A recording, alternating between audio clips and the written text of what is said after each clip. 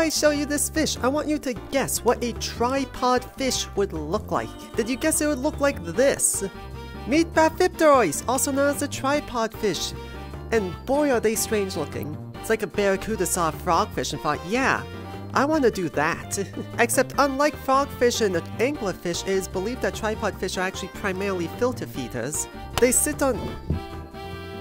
They use those long fins of theirs to sit on the sea floor facing the current and wait for the food to come to them. I also love the way they land. Boing. You see those fins that are curved forward right there? Those fins are packed with nerves, which suggests they use those to see in the dark or detect food that might be in front of them. It is believed that some species of these tripod fish could also be ambush predators, which would be very weird, since I don't think I've ever heard of a filter feeder that is also a predator. I never thought I'd see evolution multi-class.